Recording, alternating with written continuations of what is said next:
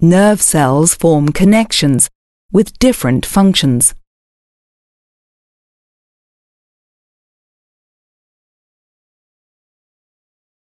Some cells have an inhibitory action.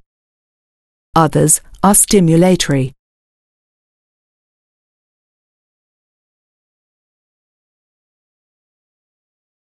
Inhibitory neurons transmit signals to target cells. These signals reduce the activity of the target cell. This means that signals reaching the cell are no longer transmitted, or that they are transmitted less frequently.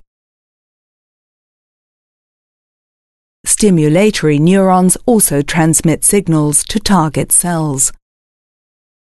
They work to amplify the target cell's activity. Signals reaching the target cell are passed on, and the cell amplifies them by adding new signals of its own.